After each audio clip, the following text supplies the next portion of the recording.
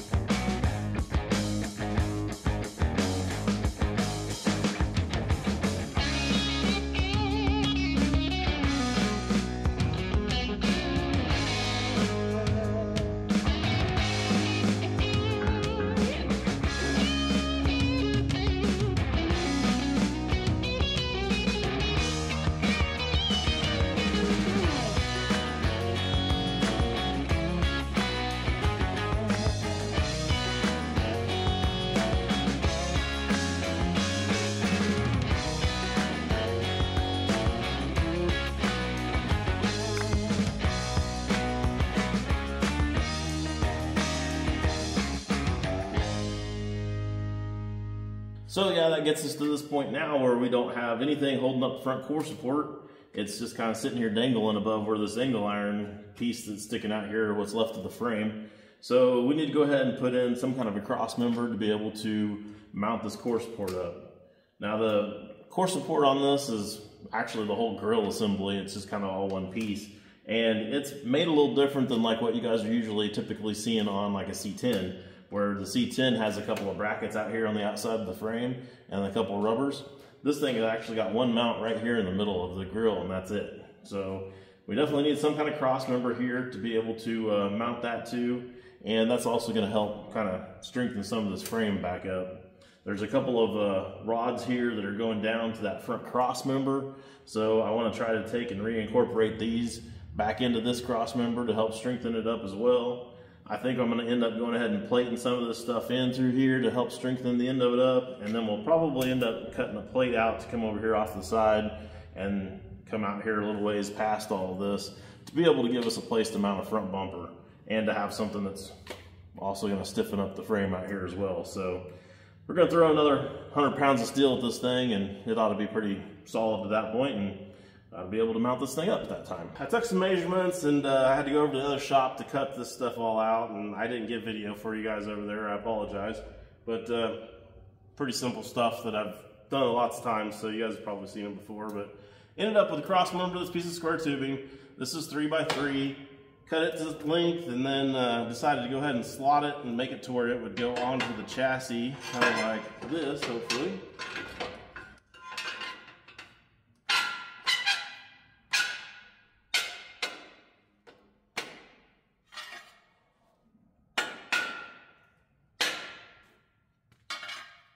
Now, if that happens to be in the right spot, and I don't know yet until we let this down and double check and make sure our bolts go in, we should be good. We should be able to weld that up right there. So we'll have to double check that here in a second and see. And then on the sides here, I made some other plates. And by the way, this ended up only being probably about 50 pounds or so that we're adding onto the front, not 100 like I said earlier. So there is that. But so for these plates to go on the side here, let's see.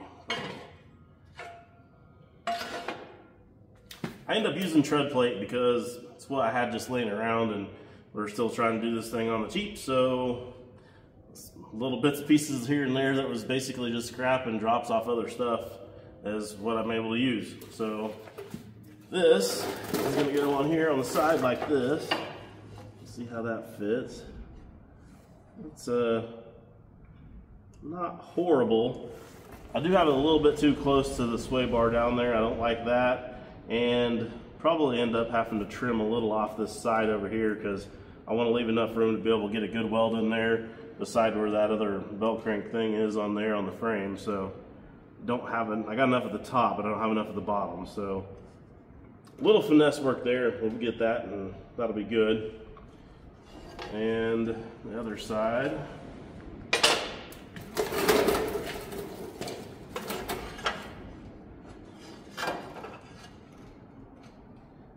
This side has a lot more room than the other side because the steering box doesn't take up as much space as the other deal does. So I'll be good on this side for sure. So that's awesome. And that'll hang out here past the end of the frame enough to where when it's all said and done, we'll have plenty to attach our new bumper to, or our old bumper to, or a bumper to, something.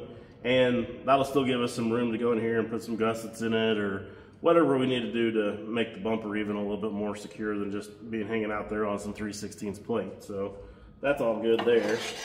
I also cut out just a couple little scraps here of some plate steel that we can come in here and kind of go like this. I need to put it in the vise and put a little bend in it or something, but come in there and tie into this square tubing as well. And that'll kind of gusset that all up and box that in a little bit too. We also still have the two little struts that went down there to that main cross member for the suspension. So we can take those, put those back on, and kind of bend and tweak those around a little bit, make them come up here and attach to this cross member. And that will tie this all back together and make it even stronger. So I'm liking the direction that's going. I think that's going to work pretty good. I think now at this point, I can probably go ahead and just turn Connor loose and let him knock this out. I'm gonna take care of some other stuff, and then we'll come back to where he's got this done. We'll push this thing back a little bit, and we'll start figuring out what we got to do for our steering and our brakes to be able to make that work.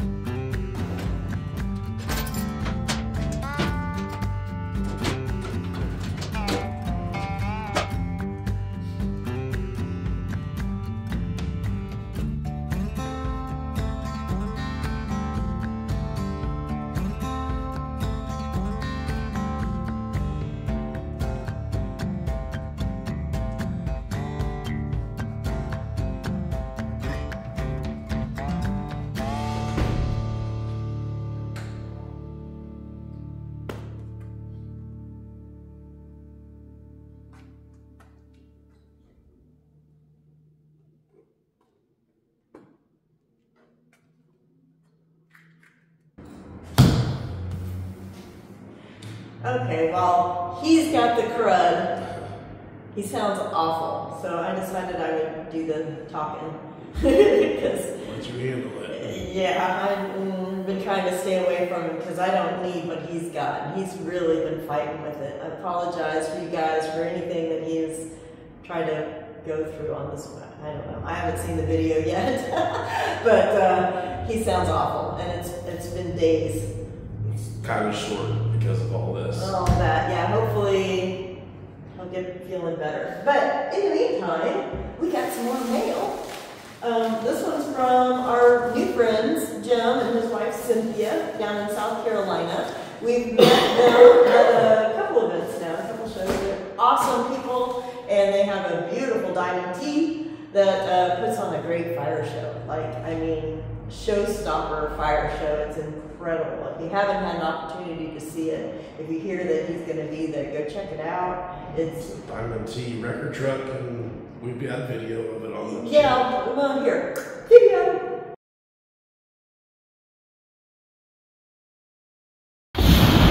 Holy shit!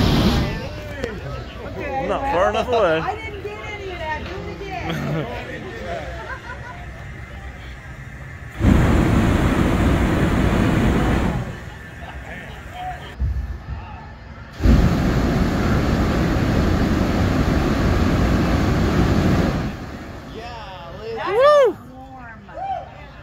And I found out with talking to him and stuff that he used to live right outside of my town where I grew up, so in Florida. Now he's in South Carolina. I'm in Kansas. You know, things happen, but he probably knows my brothers. I honestly, and he sent us stickers. Sweet. Of Bevan's garage with the diamond tea right there on it. It's really neat. Those are pretty cool. Very cool. And he sent t-shirts. Bevan's garage t-shirts. Thank you so very much. We will have to return the favor. Some hardcore fab swag. Actually, it looks like it might even fit me. Yay! That's hard to get. Sometimes, I'm sorry, they can be. He's very picky about his clothes, so we will be wearing. I'll wear that in a future video. I know it. I'll be wearing. I like t-shirts. So cool beans, very cool. Yep. And you can hand me that. We got this too. Our good friend Brent won this in a raffle thing, and because it was a record truck, he felt like Anthony needed to have it, and it's awesome because Anthony actually does collect toy record trucks, so he's got an amazing collection of them, and this will be added to it. He doesn't have this one yet, so that's very cool. Appreciate that, Brent. And I don't have this one yet either. the diamond tea. Yeah. Well, maybe someday. Maybe someday a real one. A real one instead. Well, you know, a toy would probably be a lot more likely to happen. No, we never know. Anyway, sorry if there's still a little bit of echo going on in here. We haven't moved any of the things in here yet. Once the space is full, which we're getting closer to. I'm breaking things and knocking things down. I came off the chair, I think. Oops. Anyway, yeah, we're getting there. Bathroom still isn't completed. Usual hold up on that, you know, inspections and waiting for contractors and permits, and it's been one thing after another. I'm not complaining. I mean, I know that's how it happens when you're doing a remodel. You can expect things to delay, and that's where we're at, and it's moving. So one of these days we'll be moving in, and then maybe things can get normal, and fighting with trains in the background will just be part of everyday life. Already is. Already is. Anyway, thank you so much for watching. We appreciate you. If you haven't yet, subscribe, and we'll see you next time. Later.